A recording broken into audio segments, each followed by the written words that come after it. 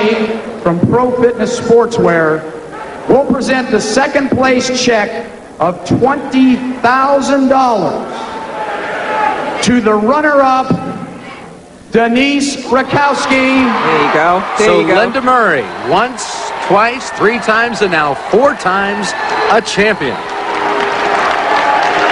And you know, Rutkowski is very, very happy at this point. It's her first Miss Olympia, and to come in and rattle the rafters underneath the current Miss Olympia, hey, that's some first-time showing. But Lenda Murray on her way to perhaps breaking Corey Everson's 6-time champion record that was set. It was a great reign indeed, but Lenda Murray on her heels. She has 2 more to go as she receives the congratulations from the other finalists here at the 1993 Ms. Olympia. But you're looking at the champion, Lenda Murray. You know, you say 2 more years, but each year it gets tougher because people like Denise Rutkowski come in and they want your crown. And you know, there's a lot of pressure being a champion. So I congratulate Lenda, and I say, when you come back next year, girl, you got to come back better than ever. Well, we know the rest of the competition certainly will. You look at Laura Creval and Denise Rutkowski, a couple of young ladies who very much would like to take over that title, but Ben Weeder, the man who got this whole thing started as the founder and the president of the IFBB, presents Lenda Murray with her 4th Ms. Olympia medal.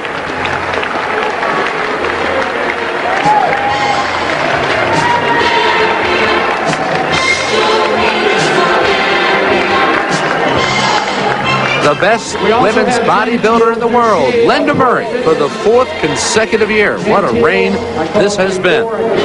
Denise Rutkowski finishing 2nd place this year, and she now joins Carla backstage to talk about her runner-up finish and her thoughts about the competition.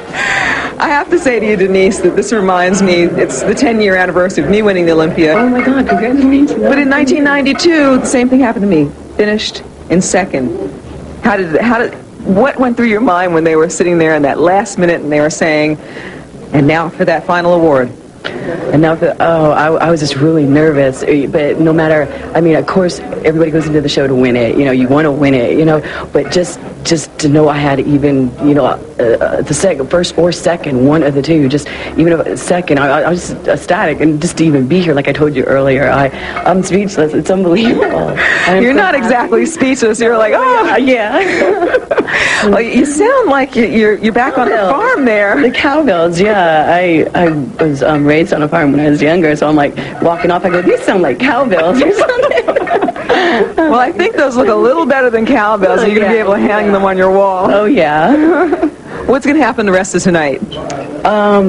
I'm going to eat a little, and I'm going to enjoy my family. My family, this is the first time, and I want to say hi, Mom. But my mom didn't get to be here, but I'm from Pennsylvania, and my aunt, and my uncle, and my cousins, and some friends, and my trainer from Texas, Rapp and Rick Adams, is up here. We're all going to go out. It's a family thing, and it's the first time my family, my aunt and uncle and cousins were here.